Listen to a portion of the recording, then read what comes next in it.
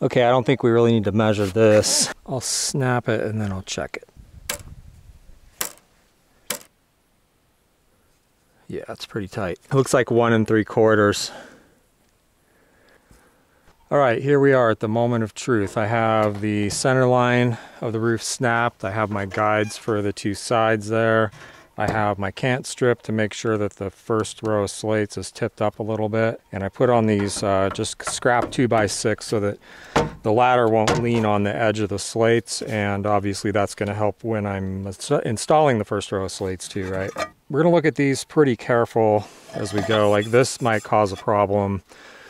Especially on this first row of slates, I want everything to be pretty uniform. So the first 2 slates are lining up at the center right here. And then I have a string here, which isn't very tight, but it doesn't really matter. It's just something I can sight down this way to make sure I get the overhang. These aren't really the same thickness. It's pretty close, but I'm just gonna, especially for the first couple here, I just want to get slates that match really well. Because remember, the next row slate is going to lay right flat on top of this and match at the edge. So if there's any major inconsistency in thickness, that's going to screw things up.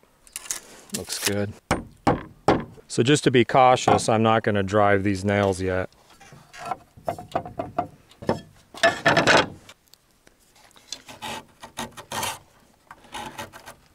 I think I just left a high spot on the cant strip here. Uneven wood, uneven slate. Oh yeah, that's much better. You can see this slate, I've hung it and removed it a couple of times for some reason. But you know, it's still solid, so that's gonna be a problem. What I could do is put it on this side, which it matches up real good right here. I'll put a little bit thicker slate on that end, and then I'm going to test it. And if it looks good, you know, so this is nice and flat. And it looks just great. Okay, so I'm just going to continue this process. Oh, I didn't catch that. That is not going to work. This actually already has a high spot here. So it's either going to be that's going to be high or this is going to be very high. Maybe it's the slate. Maybe it's the wood. You can't pry against the slate like I would have to right here. And you'll notice that, well, you can catch me if I don't do it and let me know. But if I pick up a slate, I should always ring test it like that to make sure it rings and doesn't sound dull. This hole here is right over the crack in the roof. As you can see, I punched this one backwards. Pop out another hole right here.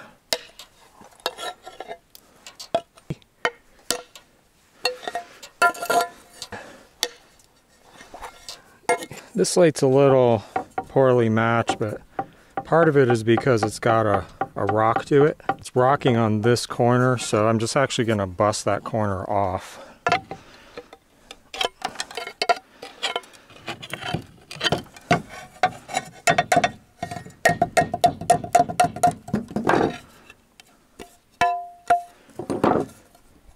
Should be better. Still rocking a little on this corner right here. And no, it doesn't matter for like leakage and stuff if this corner's missing.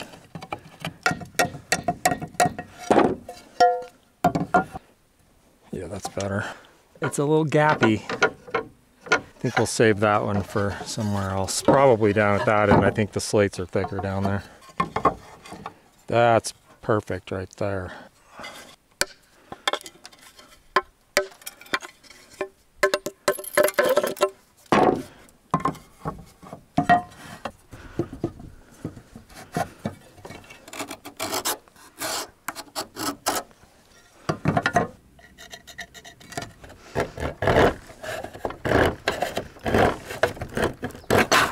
Check out the contorted Trichocereus panichoi. Isn't that cool? It grew a lot this year. I cut this a little too big, just slightly. I shouldn't have tried to get it to such tight tolerance. I'm just going to trim this off with I'm just going to use this. I was going to get like maybe a brick up here or something, but You know what? It's just another thing to trip over. Dangerous, you know, having a bunch of stuff laying around the roof while you're up here. This sounds a little funny. Look at this. And it goes all the way to here. No. The reason I hit it is because I don't want to find it later and try to use it again. If you want to throw a slate off the roof without breaking it, throw it on its edge. Not saying it won't break, it's much less likely to break. Let's do that again. I'm out of reasons not to drive these nails home. Everything's set up, it looks really good. You want the slates to be a little bit loose. So just, you know, don't drive them tight. See that? Okay, the first upside down course is laid here for the base, and everything looks pretty good. Good enough anyway. This nail looks a little high.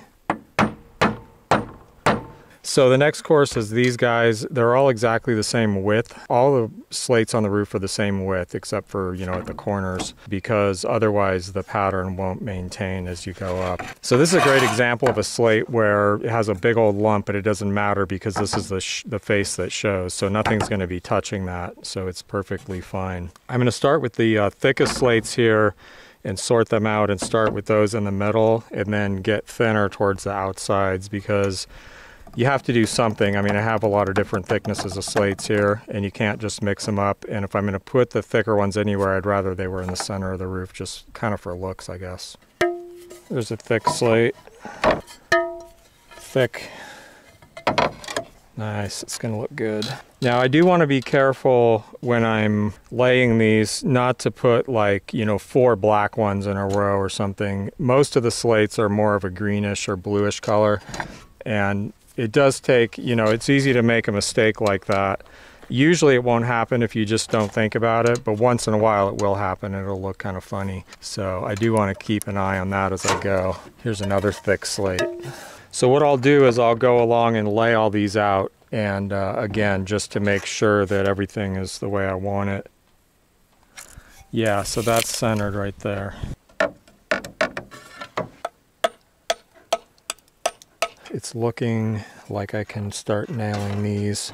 I spent probably 45 minutes to an hour looking for and cutting new slates for this. I've used up a lot of the best slates in this lot. A lot of them are warped or have big lumps and stuff, or they're super thick or just weird stuff. So, you know, later I can build a roof with all of that stuff that's actually going to be great, and it'll look really good, but it'll be in a different style, and it'll be really, you know, loose and probably have a bunch of big gaps, but it'll be consistently like that, so it'll just look really rustic and cool. But on this roof I have to be pretty selective. It's pretty consistently 5 3/4. Looks like that's the number I went with. This slate is rocking a little bit. That could cause a problem when the top slates go down. It's actually because of the decking here. So let's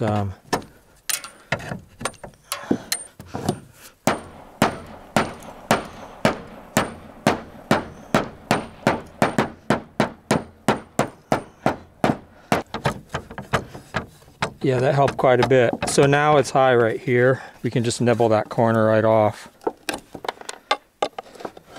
Probably doesn't matter, like, but I don't find out until I put the next slate on, so I'd rather nibble away at this a little bit right now.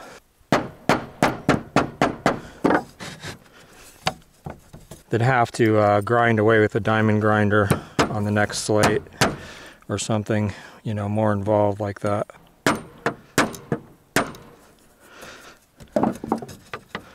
Okay, that was nailed a little tight, but there's nothing I can do about it now. But you want them to wobble a little bit. Things move around on the roof and expand and shrink. It's gonna put a lot of pressure on these nail holes if they're tight.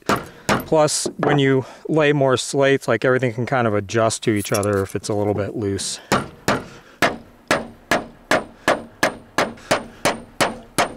When you first start nailing these things, it's super nerve-wracking, like you're gonna hit the slate for sure, right, and break it. It happens, but it's not that common.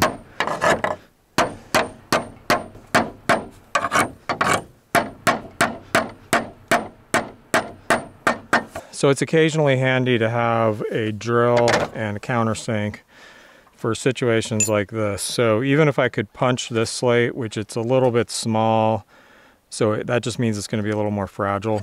There's a slate underneath it that also I have to go through that. I can just line everything up.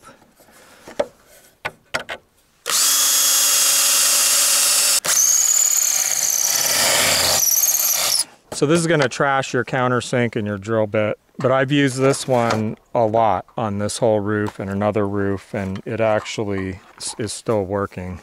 It's just really dull. So I have one more of these to put on the other side, and then the first, starter courses are done, and I can start laying the first course of patterned slates.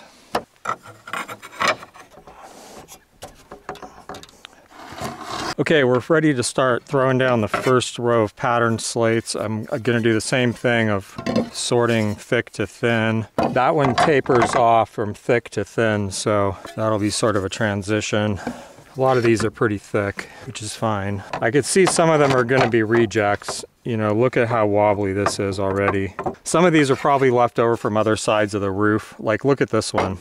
It's got this huge curve here. Same with this one. You see how raised this is? So I'm gonna have to grind all this down with a diamond grinder or something to make that work. Goes in the possible reject pile. This one's very thin, so we'll put that out toward the edge. This one's medium. Maybe put it on the other side of that one. This one's thin. We'll put it on the very end of that. Wait, what's that? Oh, I like that one. Let's put this one here. And also gonna lay out a bunch of these, maybe even all of them. See how they're working. So this is a kind of a big gap right there, but you can see it's rocking on this corner, so we could probably just chip off that corner. I don't like the looks of this slate. It has tons of this iron pyrite in it, which apparently can cause failure. The slate has a lot of iron pyrite in it, but see, this one goes all the way through. If we don't have to use it, I'd rather not. Now this one, it doesn't look like the point is lined up really, but it could have just broken off. So what I want to do is I'll just lay the next slate, and it's a little off too. So I'm going to scoot this slate over slightly, and just leave a gap here. And chances are that one of these slates is the wrong size, or these slates down here are a little funky. Not really a problem to leave a little bit of a gap here. I'm confident enough in this layout to start nailing 5 3/4, and if the point looks like it's broken, I'll kind of compensate a little bit and just shift stuff around. But if it looks okay to me, then it's okay. I want the holes about 2 inches below where they are now.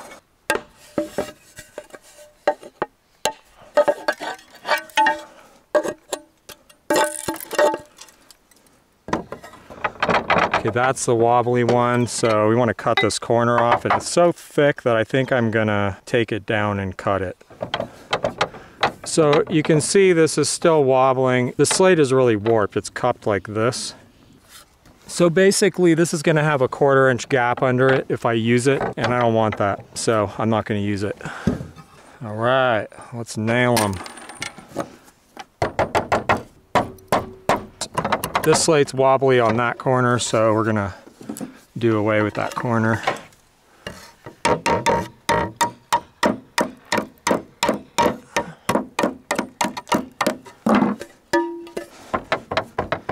Better. Let's just take a little bit of that off.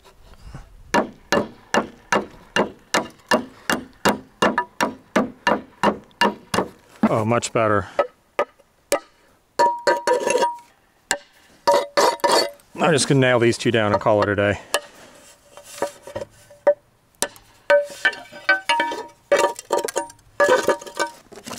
So now if you look at the holes, they're just above these slates by like a 1/2 inch or so. They don't have to be that close, but roughly that's kind of what we're shooting for, is just above the previous row. So take a look here. This slate is cracked. I thought I tested this. Oh, I probably cracked it here. So, well, there goes a slate. It happens. I did notice that I've nailed this a little bit tight, so I probably just hit it a little bit.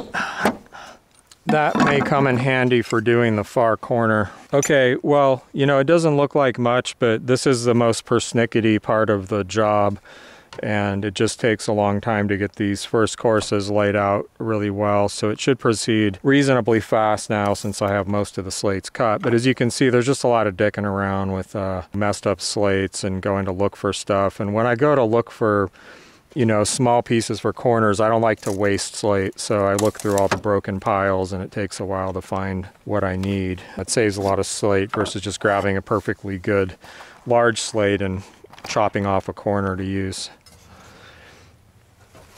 All right, next day. We're getting a late start here, but we're back on the roof. There's just so many things to keep me busy besides this. Cleaning out the freezer so I can freeze some meat. So first order of business today is to finish this row of slates. So it looks like we need to cut a few more. 2 big slates, and then we're gonna need something to finish out the corner there. I can't just grab a slate, I'm gonna have to go dig through the piles. You can see already it's getting a little awkward to get up on the roof and not step on the slates. So the other thing I'll be doing today is going to get the roof jacks, start putting up some platform to work off of. I forgot about these slates I brought over here to take a picture of. So there's one right there. Beautiful. Oh, that's a beauty there. It's pileated woodpecker. Now we're getting into some better slates. Hey, people keep asking me about the bees. They were doing pretty good, but a few days ago they got raided. If the hive gets too weak, like other bees will come and raid the hive. There were yellow jackets, and for like 3 days they just got completely raided. So they're probably out of honey and they're probably going to die this winter. I almost broke in there when it first started and just took all the honey out for myself, but I was kind of busy, and that would have been the thing to do, is just instead of letting all the other bees get it, I would get it. Okay, now we're getting into a bunch of good slates. Obviously that first part was a lot of crappy slates. These look great here. So when you're cutting these patterns, it kind of helps to just get rid of the bulk here, and then just kind of come in here and trim this, because it's a lot easier to cut off small amounts like that. So you just come in with the curved part of the blade and just sort of slowly nibble that stuff off.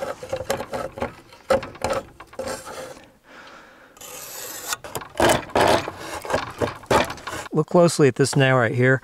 It's really far from the bottom of that, you know, divot in the slate. But that doesn't matter. It's down below the surface of the slate, and that's all that matters. You're really just kind of hanging the slate from the roof by the nail. So you can see this whole slate is really loose, but as long as these are down low, I mean, they're not all going to be completely flush or completely below, but that's the idea. So at the end of the last video, I broke this slate. I think I hit it with a hammer or something. And that's going to come in handy to fill in this space.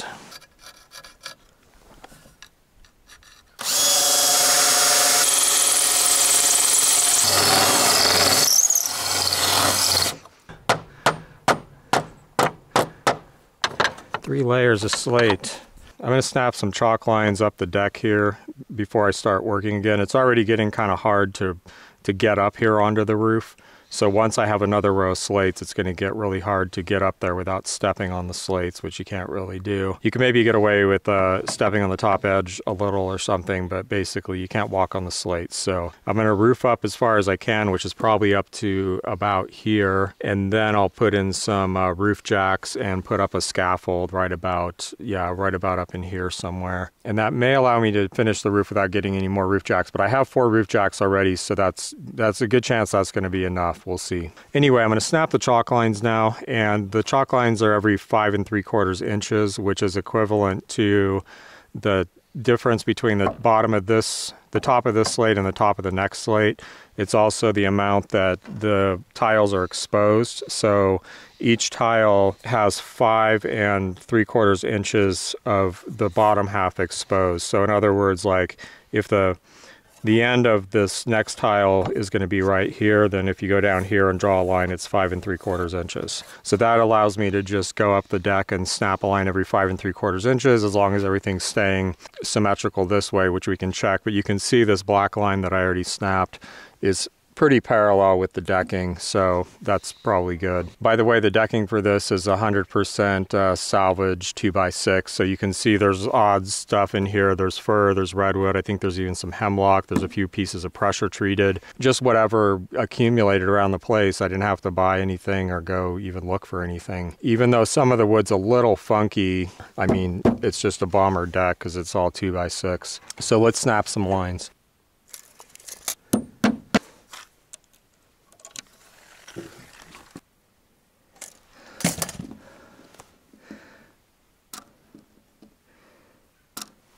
So I've snapped 3 lines, 1, 2, 3, and now I want to check to make sure I'm staying pretty parallel, even though it looks good with the decking and everything.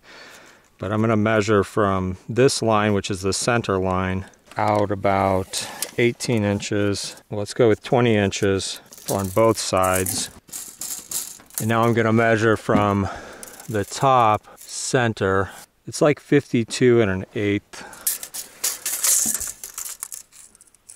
Dude, 52 1/8. Well, that's great.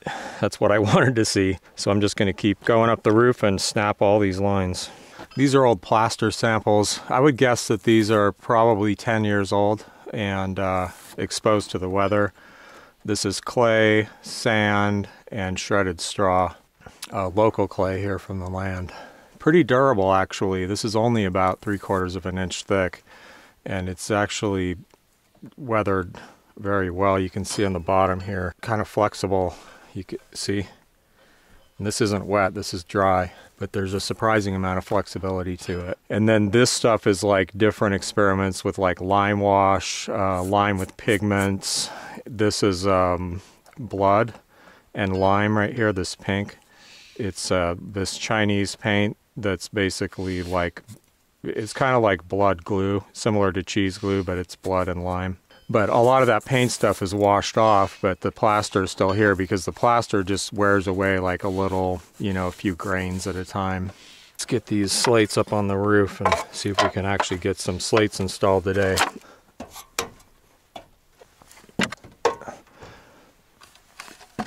Start in the center and work out to keep things symmetrical. You can see I want this point lined up just right there, and then I'm going to check. Just about perfect. And we're going to scoot this slate down just to that line. You can see I punched this slate a little bit too hard. It's hard to know how hard to hit it. You know, some of the thick slates you have to hit pretty hard. Like this one seems pretty hard.